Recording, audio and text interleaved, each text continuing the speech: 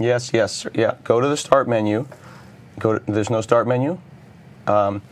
Just ipconfig release. Oh, hello. Oh. I didn't see you there. I was just helping Scott Goo with a Wi-Fi problem.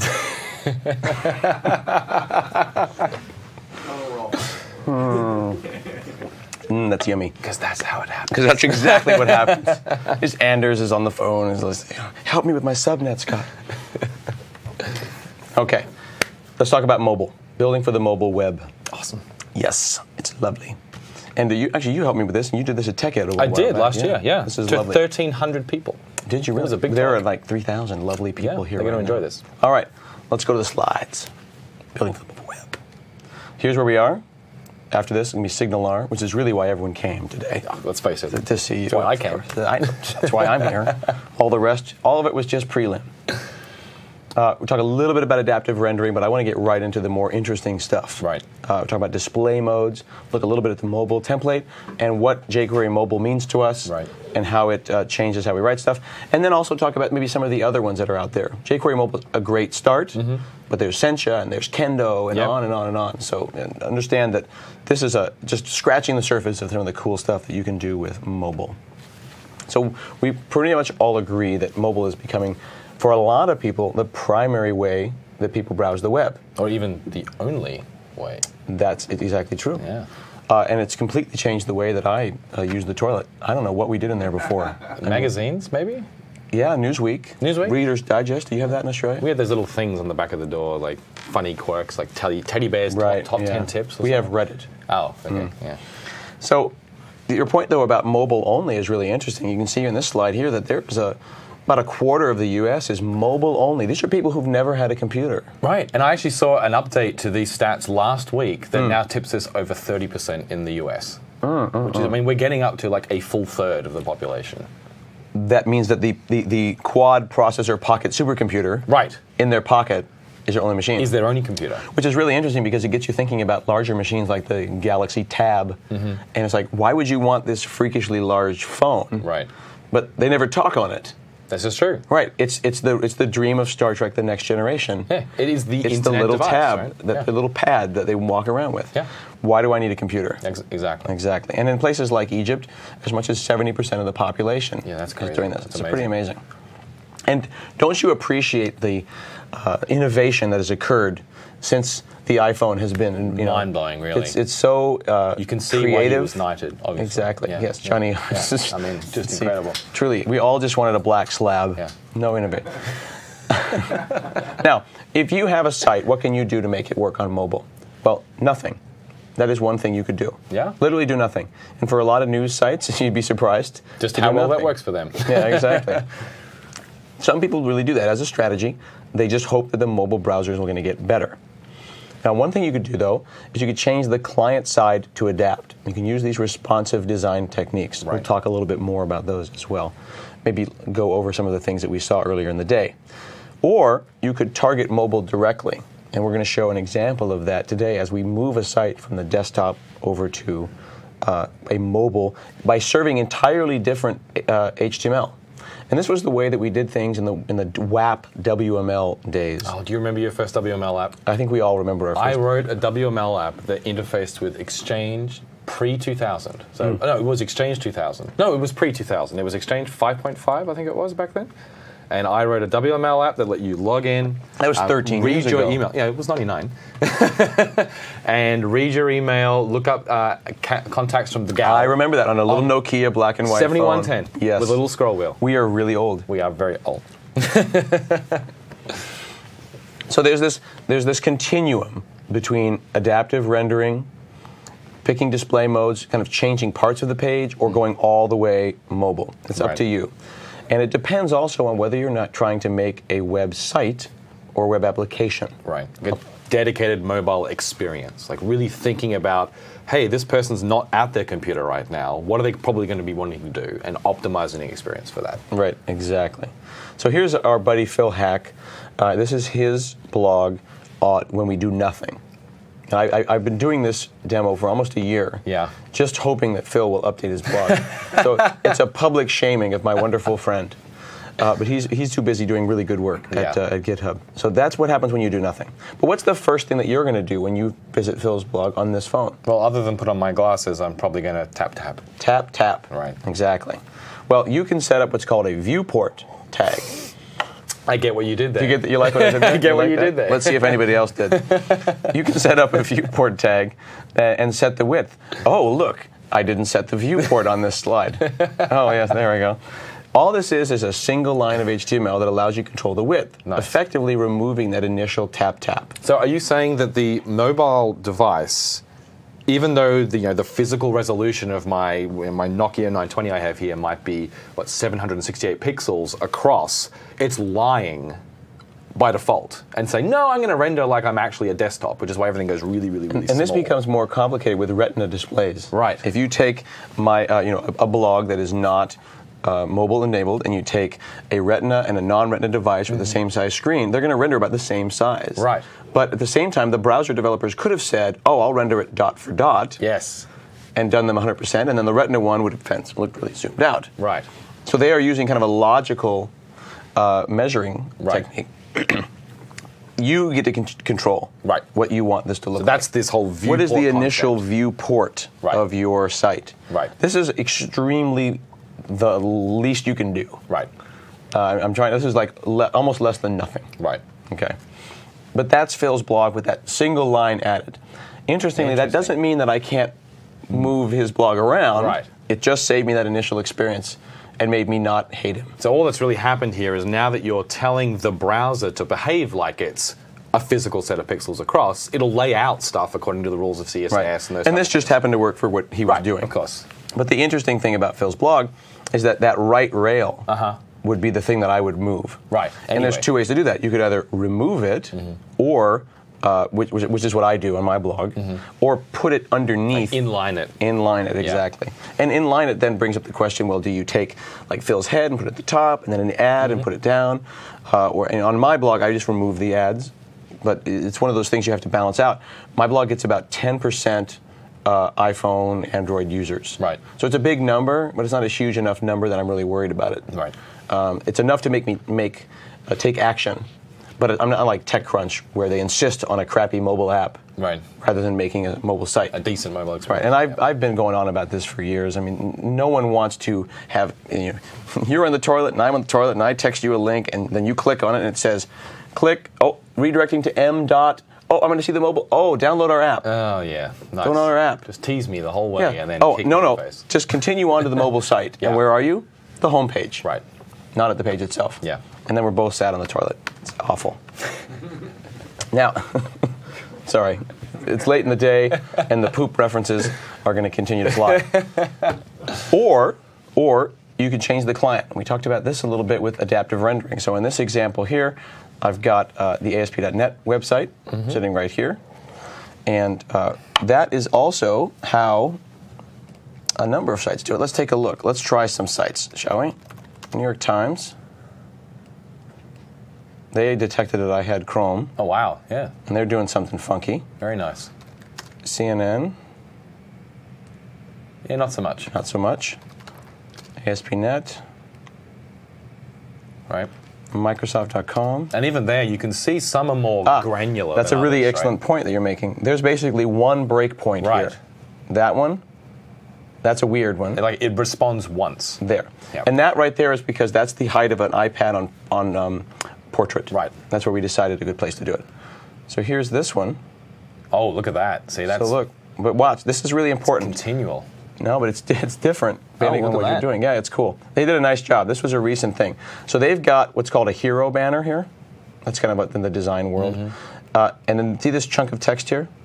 There's a breakpoint there. That's one. Yep. There's one. 2. Yep. There's one. And then the menu went away. Yep. But notice what they did with that. See how he's very wide there? Yes. They zoomed in on him and Aspect clipped ratio him. kind of Yeah, change. yeah. And then look at the menu. See this menu right here? Oops. Let me try that again. Zoom in. Boom. And now the menu is Yeah. Very right there. impressive. That's very nice.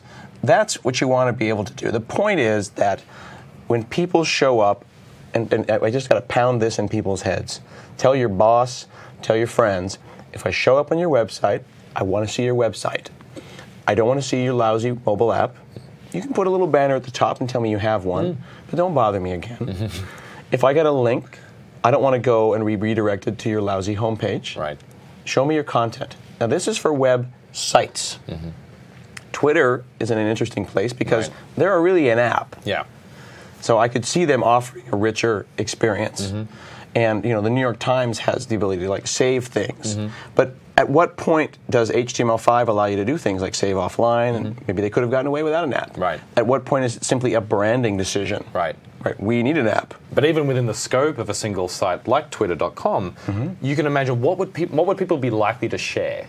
Well, an individual tweet is very likely to be shared. So when you visit Twitter by going through a link that was an individual tweet, you don't really want to enter an app experience at that point. You just want to read the tweet and then get out of there. Right. And they do optimize for that if you kind of look at how they do that. I get to the tweet, there it is, it loads, and then I can get out of there. That's an interesting point. They're optimizing not just for the active sharing, right, but then when it gets shared, the email, context whatever, I'm coming the context in you come in under. there. Exactly right.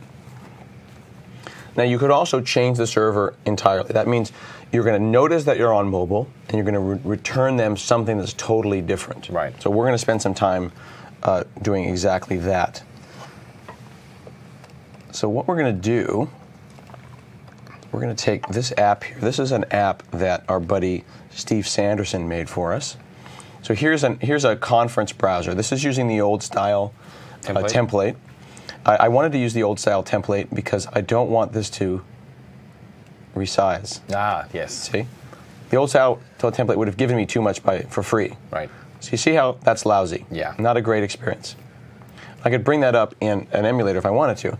In fact, you notice how I can come over here. I'm zoomed in, and I've got, like I said before, the guys from Electric Plum. These guys are awesome. I could say iPhone Simulator. This is basically a custom build of Chromium embedded inside of a skin. Right. But it actually, the premium version of this, you can get a free version with WebMatrix. The premium version of this that you can buy has geolocation and stuff where you can actually tell it to lie. Right. You can like click on a map and say, I'm here, have my app behave a certain way. So this is not a good experience. This is what my app looks like on a mobile device. Right. More or less in that case. And of course, I could then use Browser Stack if I wanted to go and look at it on an Android or something like that. Okay. Now, our layout here is a kind of a standard layout. Nothing fancy here. I'm just using regular jQuery. This is an old version of jQuery because I'm using an old version of jQuery mobile. I'm going to click on the Don't Lie to Me button. That one. Yep. And I'm going to pull in this layout mobile. What I've done is I've actually brought in jQuery.mobile.mvc. It's a NuGet package. The package is here, okay? Yep. And this brings in jQuery mobile. This is something that Steve did. And this is some helpers to make things a little bit easier. And it brings in a view switcher and then a basic layout. So it's just a little bit of a thing to get you started. Cool. You can go and do this, yourself if you want to. So I bring in layout.mobile. You notice that all we've done is change the name from layout to layout.mobile. It could be layout.foo or layout.bar. Doesn't matter.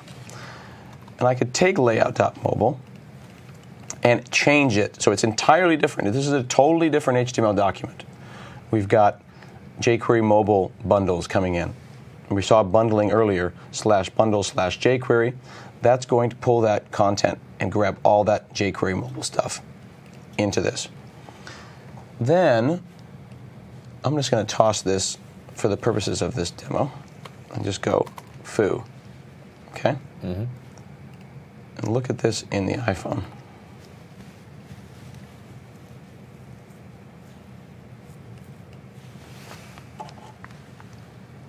Oh, never called render body. I'll just go like that.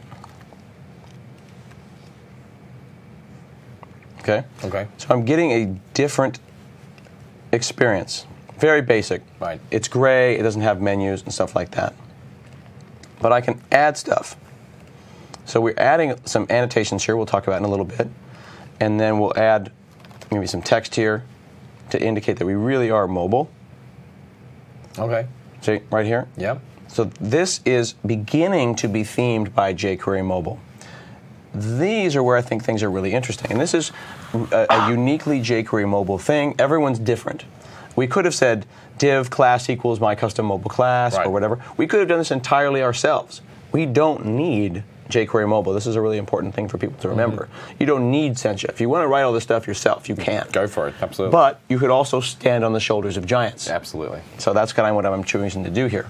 So I'm declaring that not class equals this or class equals that, but I'm using these data hyphen something things. These are HTML5 specific attributes. And by saying something here, again, this can be anything. That's what's great about data hyphen. jQuery Mobile has decided that, well, this takes the role of a page. This takes the role of a header without indicating what it should look like. And this is something that's kind of a passion of the jQuery Mobile folks, is the idea that theme rolling, or making new themes, is separate from page layout. So again, this is like that semantic meaning inside here. We're not just saying, hey, make this red, or hey, style this with a gradient in the background. I'm saying, this is a header, and then CSS will come along later on and do the job of making it look like how I want a header to look like. Exactly, and for a small site like this, it makes it really easy to read. I've got data role page, data role header, data role content. It's extremely clear what's going on there. That's the jQuery Mobile vocabulary, like we spoke about Exactly. before. Taxonomy, if you would. All right, so where is this coming from? Put useful information about the conference here. Well, if we go into that, this is our home page, so I'm presuming that this is inside of here. Index. There we go. Now I can take Index, make a copy of it, okay, and I will name that index.mobile.cshtml, and then open that up. I am so deeply mobile. Okay, that's mobile, but then we go back over into IE. Okay, so now we have a mobile-specific layout page and a content page working together. Exactly, and the fact that they're working together is really significant, so it's good that you brought that up, because you could decide whether or not you think that's important. Do you require your display modes to be consistent? You could have a mobile layout, but the text inside doesn't really matter. So then you could reuse Index. So we could try doing that. You could probably get a long way just with a mobile layout page with some custom CSS. Exactly. So let's see if we can actually do that. Let's throw in some navigation. We'll just bring in a UL, and I'll add in some links. So this is just going to say, hey, this is mobile. I've got a UL, some links off to other parts of my app. And I could reuse this. This is not jQuery. Well, it's just exactly. It's just content at this point. So what does that look like over here? Well, you know, it looks kind of okay, but you know, it's not going to win any design awards. It's not really cool. But what else could I do? I could potentially make that prettier. We could say data role list view, saying that this is taking on the role of a list view. I could say later role, I believe it's list divider. See if I get that right. Still looks kind of cheesy. I could say data, I think it's data inset equals true. Yeah, so things are a little prettier. Yeah. I'll actually bring this over and make sure I got it right. It's list hyphen divider. You just have to read the docs. There we go. See how Browse might change its color? So you're basically like specifying widget names almost here, like. Close. You're saying that this is a list view, but the what it looks like is still being handled by the theme. So the behavior of side of the widget is specified here, but the way it looks is going to be handled some way else. That's exactly right. I can go over to the layout here, and you see this data theme? Try A instead of B. Oh, look at that, yeah. Or C. And that data theme there is actually configurable. So I can go over to the theme, the jQuery Mobile Teams theme roller. Check this out.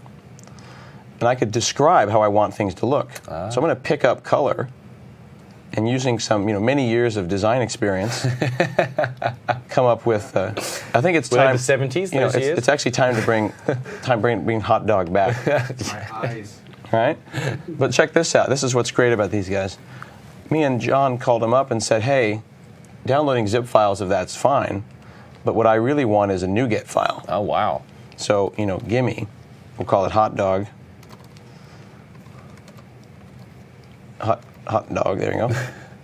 And then say download NuGet. I can bring that down, name it as a new package, and then install package, and then it can be used by my entire team. That's impressive. And then I get hot dog. So it's really nice. So you get that kind of added benefit by being able to use the jQuery mobile theme roller. And going back to your point about sharing content there, those data dashes do nothing by themselves. I mean, you could have those data dash attributes in the same content page that's used in the desktop browser, and it's not going to look any different because your layout page is the thing that's adding the jQuery mobile specific logic of that vocabulary. Exactly right. Let's actually try that. We'll come over here, and this is the non-mobile version of the page, and I will say, I am a fat desktop. There you go. Just looks like a desktop. So effectively, I could share these views if I want to. Right. You can get as dry as you want, but at some point, though, interactions start to dictate things. Exactly. Right. So this looks pretty nice, and in very, very little effort. Just to review, all we did, we put in our little viewport, of course.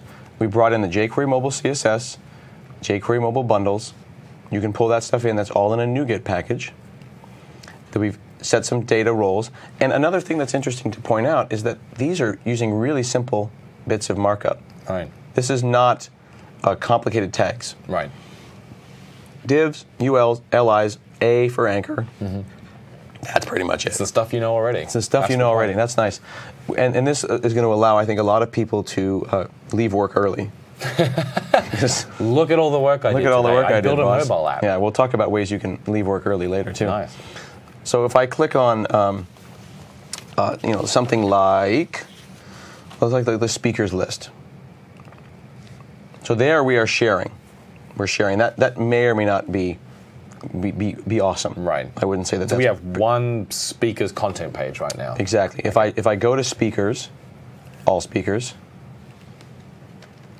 add something, go back here, go back there, refresh them both. Right. It's pretty clear that we're using the same things.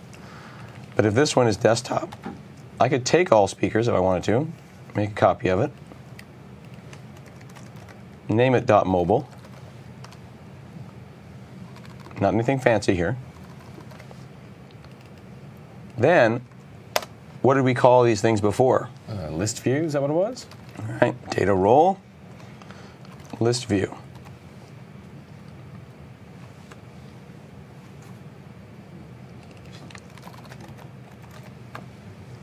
There's mobile. There's not mobile. So just by virtue of the fact that it has an LI with an action link, an action link, of course, is just the HTML helper in MVC that is used to do an anchor. Right, off to some controller action, hence the name. So suddenly things are getting pretty nice. But I'm really not enjoying spending time in this this mobile emulator here. Right. And I notice here that I've got displaying mobile view.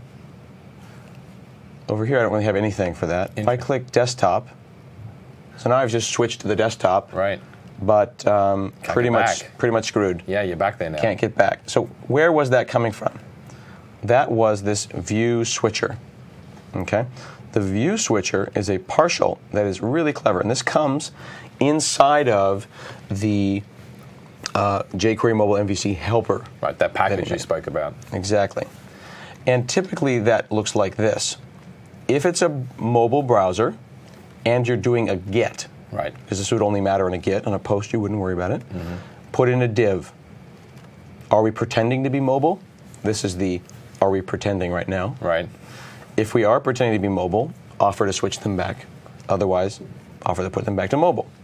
So we could then potentially take that partial from here and drop it in here somewhere. This is our layout for our desktop.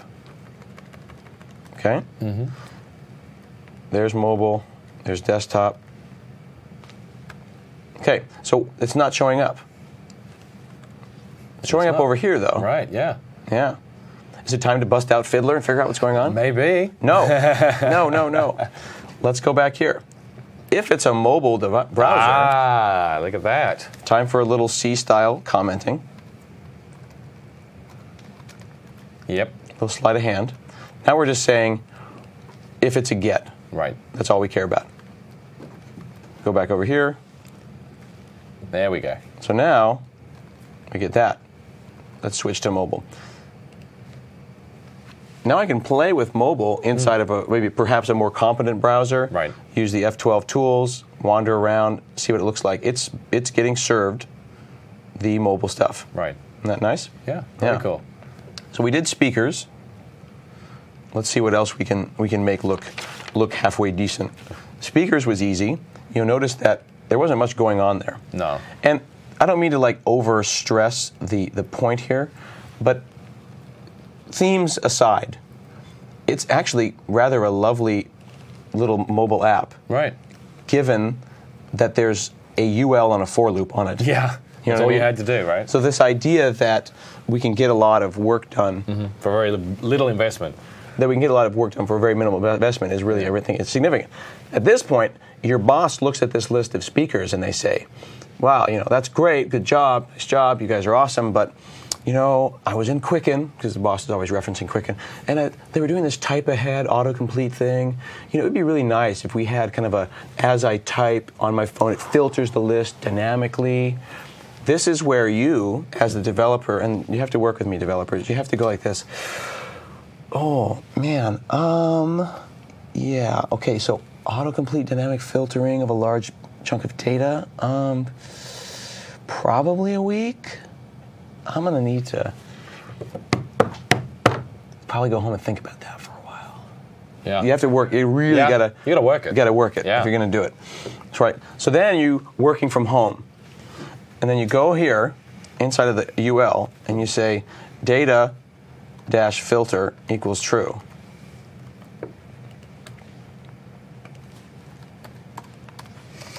Okay. Then you come back a week or two later. Another Mai Tai? Yeah, another Mai Tai. Exactly. And you come back a week or two later and you say, look, boss, it's amazing. It took a lot of research and development. Absolutely. I'm really pretty tired. Absolutely. I'm going to need to take a week off To recover. to recover from the effort that I did.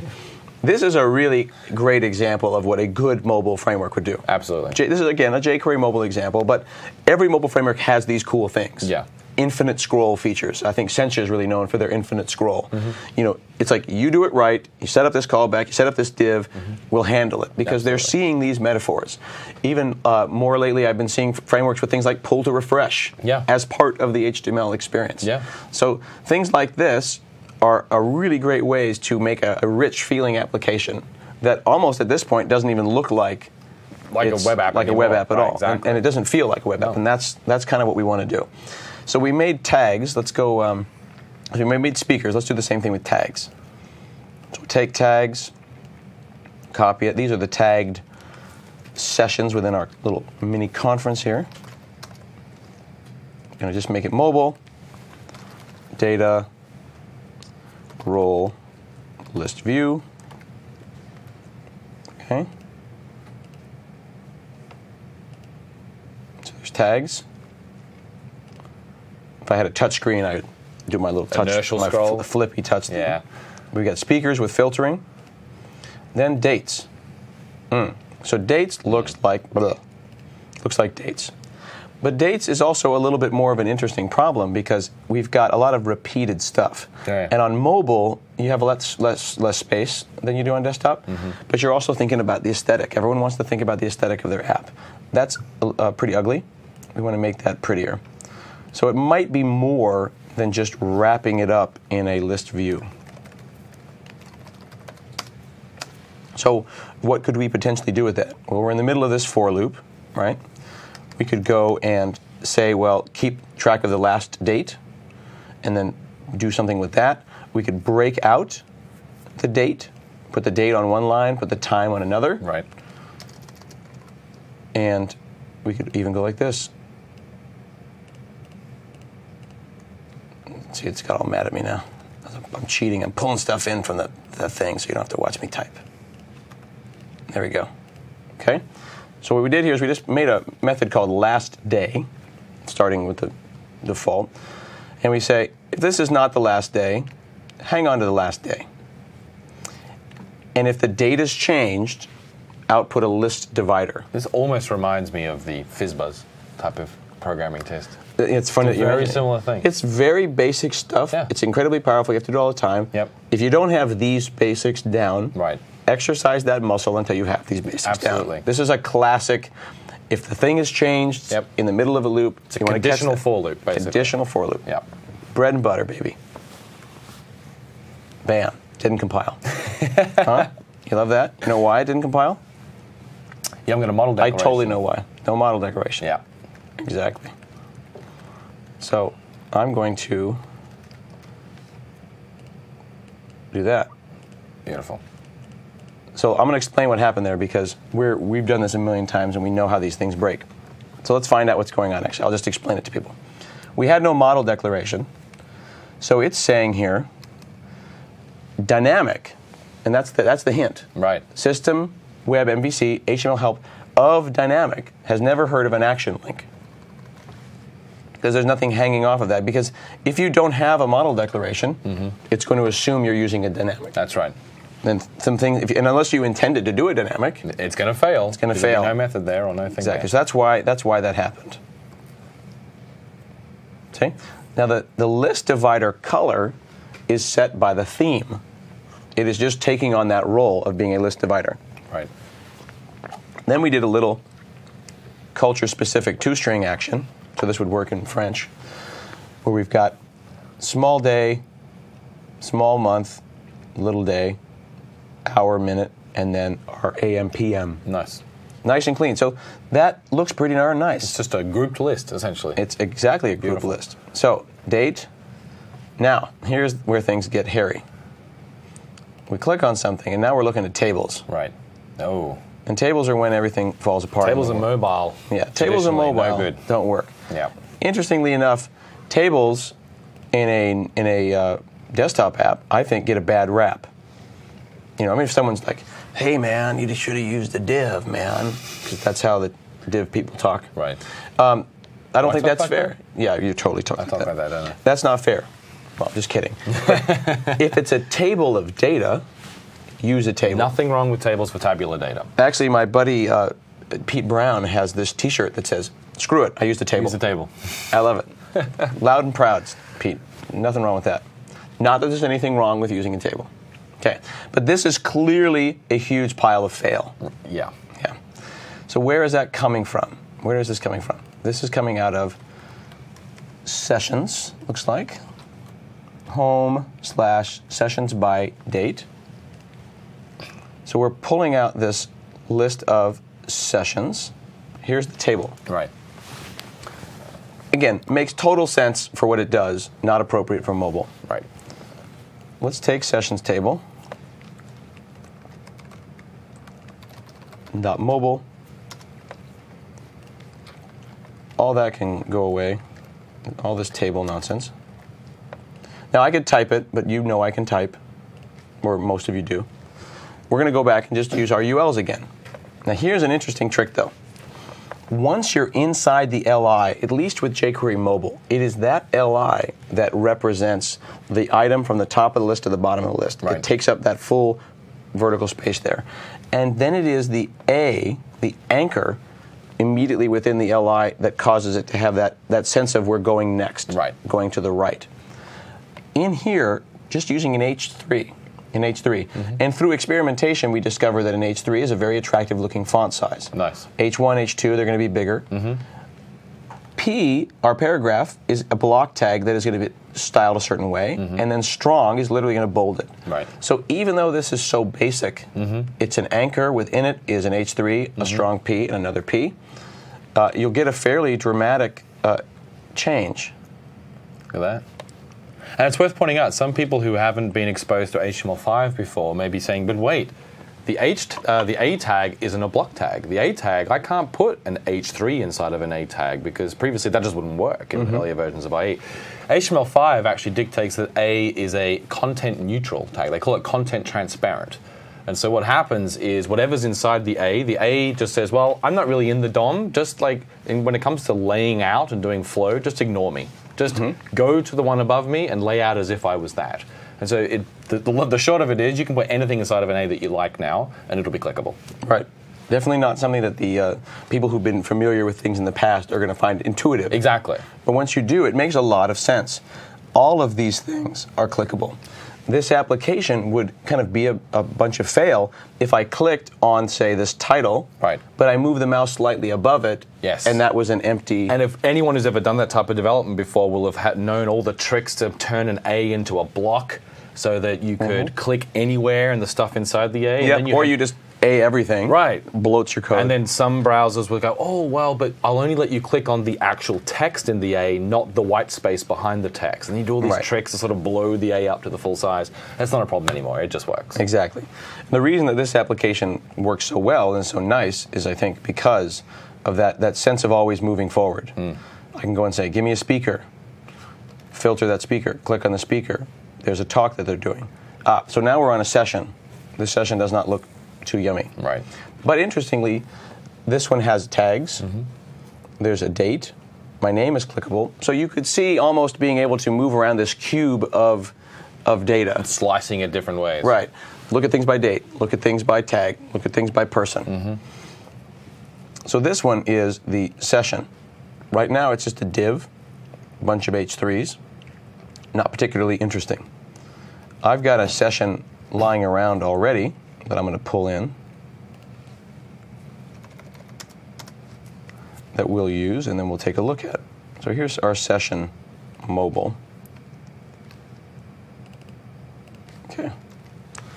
So it takes in a session. Now, just to kind of call back for a moment for people who've been with us all day, and thank you, wonderful people in Europe who are up all night hanging out with us, and also for the people in the future who are watching us online.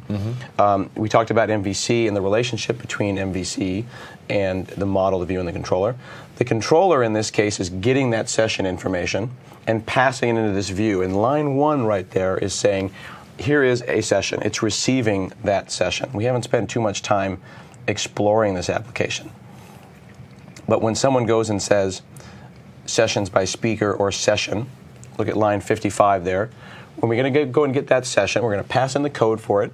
Then we're going to say, go get a single session, and then return that and pass it into the view. So we're in home session.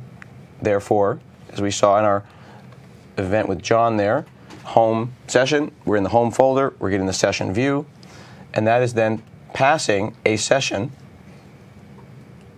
into the view.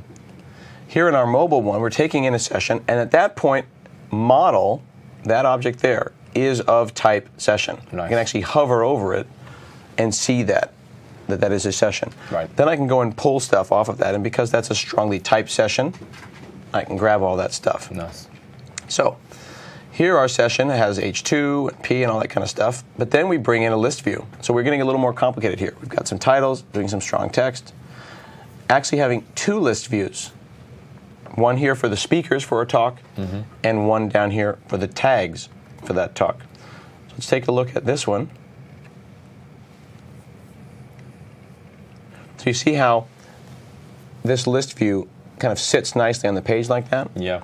See this data inset? Brings it off the edges. Yeah. Right. So you can decide the different ways. You can play with these different techniques and see what you want them to look like. But now, because we've done session, tables, speakers, dates, tags, I can move around. Here are all the .NET talks. There's a talk where all the talks by Stephen. Nice. Etc. And this really gets back to what we spoke about at the beginning about you making the choices about when is it appropriate to build a mobile-specific application. Now, in this case, you can imagine I'm walking around the conference floor, I'm looking at sessions, maybe I just came out of a session, I know it was Hanselman, so I go, oh, speakers, Hanselman, I was just in this session. Oh, it's by Hanselman, click on that again. What other sessions is he going to do because I'm interested? That's a really specific context type of thing that I'm doing. Now, if I'm sitting at the web browser, it was probably I was doing it the week before, or maybe it's after the talk has happened and I'm now looking for videos. I would go to the full site, I want to see a full table and just sort of browse through. Exactly. So we have 2 different experiences that are optimized for the context in which the users are using them. So it's great idea to have a different app in this case. Well, it definitely gets you thinking, though, about when does an app? When is an app needed? Right. Because one of the things we know at conferences is that the Wi-Fi sucks. Yeah. So you go to a talk, you're walking around, you click on, oh, well, I can't get on the conference Wi-Fi. Well, wouldn't you then say, I probably need to go and get an app? Download it all beforehand. Download the app. Certainly, doing things like this would not work out. Having this desktop version of it is useless. Yeah. And I just want to point out to conference organizers and user group people, most applications are for loops over pretty basic pieces of data. Yeah. In this instance here, this application is super basic. But here's what people don't, I think, realize. There's not even a database here. Just a little dirty little secret here. Yep. This is just an XML cube. Yep. And I'll show you another version of this where it's just JSON. I'm saying this because I want to encourage people to make their apps as simple as possible. We've got for each date, dates have sessions, sessions have people, sessions have tags, and once you get to any one of those, you can navigate between them. Right. It was so easy for us to go and make a mobile version of this. Why doesn't every conference do that? or user group do that? Absolutely. Right? It really is right there. We want to make sure that people know that. Let me try to answer that question, though. How would we do this offline? And see if I can find, I believe I've got an offline, since we have the time to talk about it, version of this. While you're looking for that, I'm just going to make a point. We've been doing all of this in MVC, which is great. And of course, MVC is wonderful for the people using MVC. I know a lot of you are watching using web forms. In the 2012.2 update that we shipped this week, the ASP.NET and WebTools 2012.2 update, we included something called ASP.NET friendly URLs. And I think you even talked about it this morning very briefly. Friendly URLs actually includes in it support for web forms to do this mobile view switching. And so you could have your sessions.aspx and your sessions.mobile.aspx, and you would have your site.master and your site.mobile.master, and you can use the exact same techniques that we're seeing here in web forms using the friendly URLs package that's available on NuGet right now, or in the templates by default in the ASP.NET 2012.2 update. Really? Yeah. That's amazing.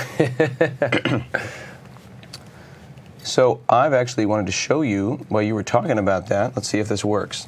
We're totally doing our own thing now.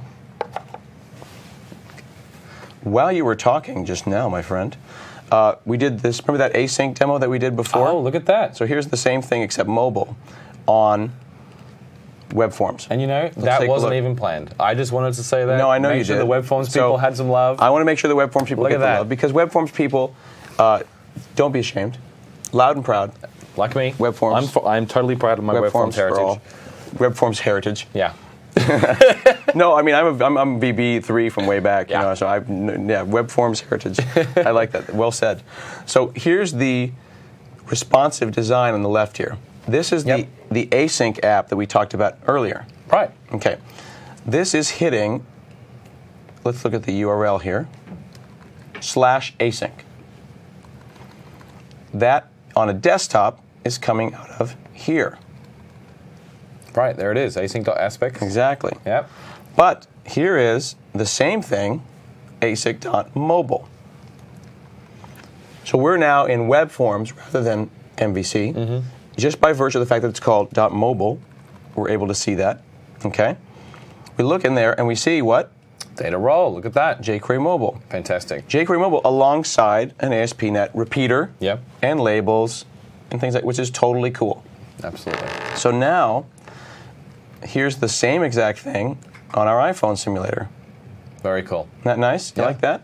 Fantastic. Thought you'd like that. Yeah, I do. Yeah, I do like that a lot. Little gift for you there. Thank you, thank you. And then, of course, because I was working from home, I went and just, Over my ties. Beautiful. did a lot of work there.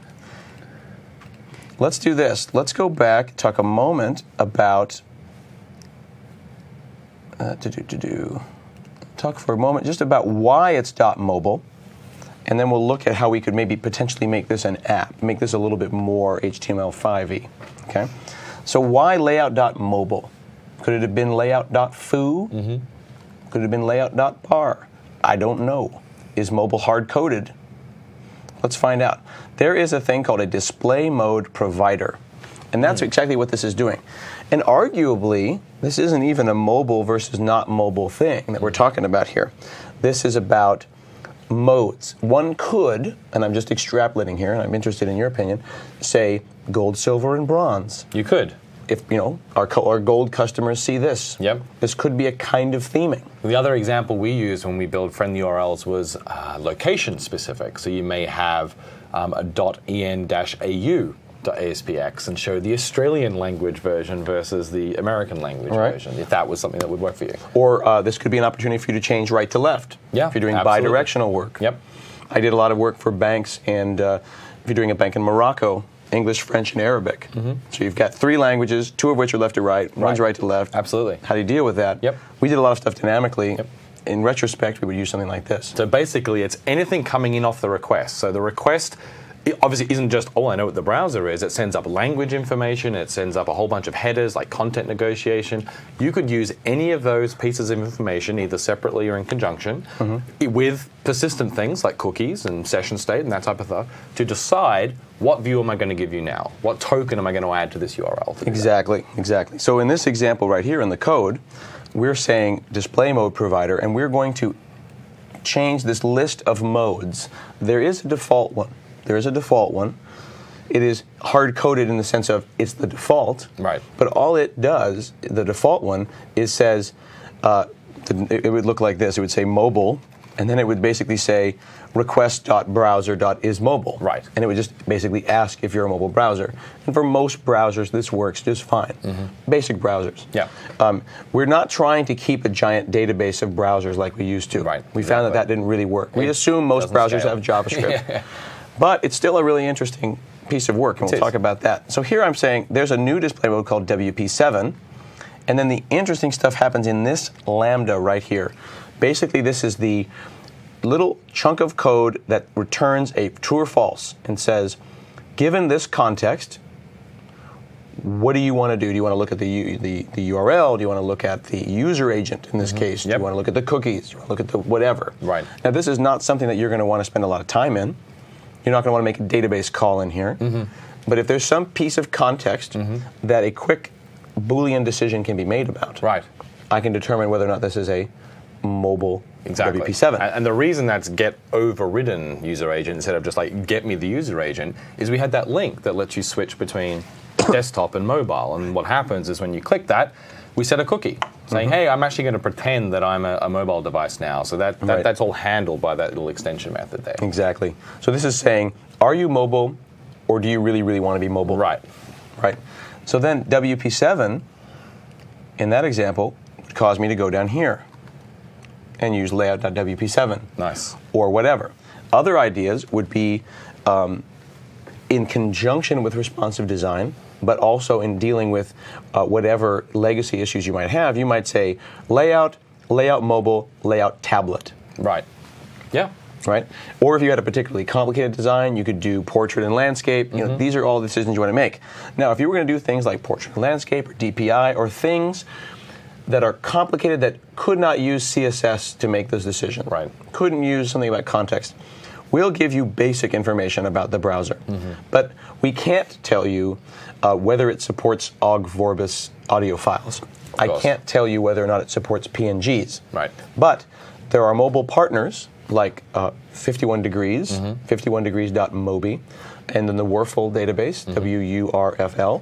So if you go and you plug in 51 Degrees, and they've got a database, they've got a free version and then a pay-for version, they'll come in and they'll basically override those browser choices, Right. and give you ridiculous amounts of information. Right. You're talking about Nokia phones and WAP phones and all that kind of stuff. You might want to say, does this browser support color? You know, because there are browsers that don't. Absolutely. Does it support transparent PNGs? Does it support PNG at all? If it doesn't support a certain thing, maybe I'm going to change it. I'm going to resize things. Like, for example, let me take a look at my blog here for a second and show you an example of. Let's use DuckDuckGo. DuckDuckGo. Hanselman, YouTube, responsive. A lot of times you'll find sites that are responsive. You can see me with my right side there, it disappears, who will put YouTube videos in the middle of the thing. Right. And then when it gets really, really, really small, the YouTube video just kind of gives up and just stays big. Yep. But here's an image resizing. Okay. I did a video on Windows 8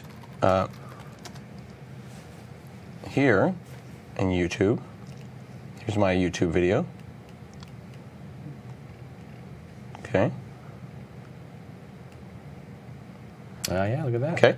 But this image, for example, is it getting smaller or is it just being resized? Oh, I don't know now. Well, it's just being resized. On the client. On the client. Right. This was on my mobile machine, Yeah. but I had to pay the price. Downloading all those bytes. Yeah. And this can be a problem because we all want to use PNGs. They're nice, they're clean, they're transparent. But when we download those PNGs, especially for screenshots, you might be bringing down 300-400K or as much as a megabyte. Right. And you really should, when you're doing mobile development, use PNG out or PNG Gauntlet. Can you use PNG Gauntlet? Is this one of these optimization utilities? PNG Gauntlet is a joy. Awesome. It is a joy. It basically takes PNG out or opt to PNG and different things like that and will basically smash these PNGs and compress them. That gets you a little benefit when it comes to things on mobile, but not enough. Right.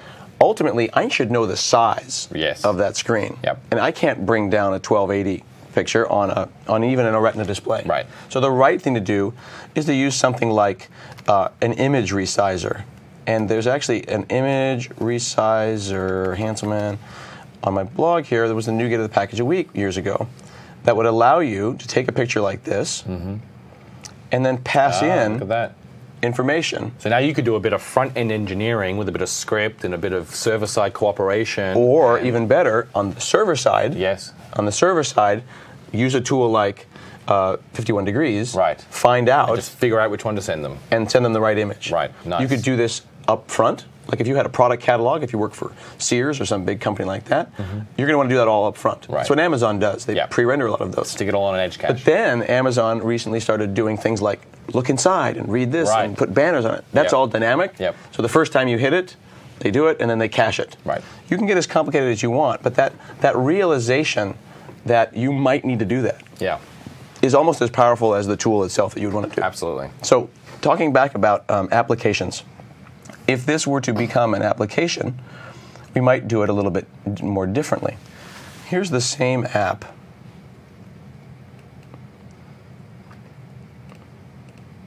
Okay, works the same. Yep. Let's bring it up in another browser, bigger browser, so we can see our way around. Notice our URL. There's a tricky hash at the front of that URL. Exactly. I can see. Yeah. This is a single page application. Interesting. We've never actually left that page. Right. And this is really nice for mobile applications because the idea is, remember each of those views that we made before, we had all dates and tags and speakers and stuff like that. Those views can still exist, but you could potentially make them partials. So there's speakers, Yep. just a little chunk of data there. There's tags, there's session details. Then you put them all together. Right. So if you did a view source, what are you going to see? A bunch of divs, all hidden. They're all going to be hidden. Yep. Then, when it comes time to show them, in this case, Steve Sanderson did this a while back. Right. He's got click events. When Yep. you click on them, swap the div around. So these are fragments. These are HTML templates, basically. All in the he's client. doing is HTML templates. So what's interesting about that, from my perspective, isn't this, although that's interesting. You can find a million things on the internet about that. Right. This is what's interesting. What if I took it offline? Well, this works offline. I won't do it here because it would probably break the system. Right. But I could, well, actually, you know what I could do? Check this out. We'll go into Chrome. I go like this. We are on 36160. Okay. Here we go. I'm going to go and shut down The web server. the web server. There's 36160. Yep. Okay, the web server is gone. Right. Still We works. are now offline and still doing our work. Yep. Why? Well, what was it that got requested the first time we showed up. You just refreshed and the server's still not there too. Even more interesting. Yeah. Why? Because, look at that, all data. Wow. That, we actually took all that data and returned it as JSON. Yep. Supporting a thing called cache manifest. This isn't the kind of caching that you're used to in HTTP. This is literally saying, here's kind of a bill of lading, a manifest full of stuff that you would potentially want to use. Right. And we included in that this all data. And this is one of those new subsystems in HTML5 browsers that we spoke about earlier, making them really, really capable for building these rich type of applications. This is the offline cache manifest feature. Exactly. So we've got the obvious things like go and get a bunch of PNGs, make sure that this CSS is available to me. Right. But it is home/all data that is interesting. Right. Now before in our controller we had home/session and home/this and home/that. Mm-hmm. That's interesting because before we're going and requesting multiple queries. But forgetting about apps for a second, and forgetting even about single-page applications, the philosophy of, I've got an amount of data that's big, but not massive. Is it reasonable to call the database every single time I go to a page? When I've got this lovely virtual machine. Mm-hmm.